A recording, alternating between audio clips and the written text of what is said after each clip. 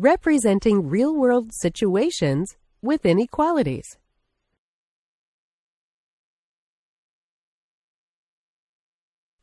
For his birthday, Jim's mom is taking him and his friends to a movie.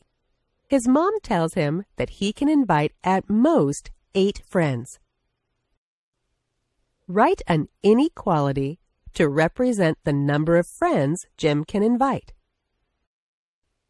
The word "at most" lets us know that 8 is the most friends he can invite. Jim can invite 8 friends or less. To represent this as an inequality, where F is the number of friends Jim can invite, we must first determine the inequality sign to use. Will it be greater than, less than, greater than or equal to, or less than or equal to? Again, the number of friends, F, can be equal to 8 or less than 8.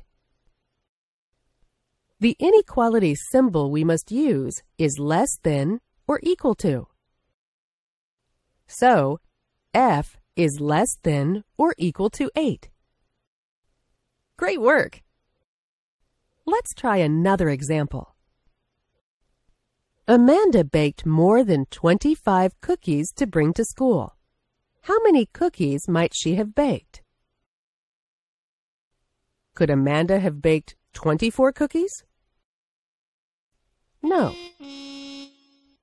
What about 25 cookies? No again. She baked more than 25 cookies.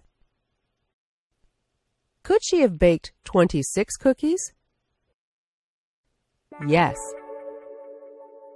The words more than means greater than, so we will use a greater than symbol to represent this situation as an inequality. If C equals the number of cookies Amanda baked, then C is greater than 25.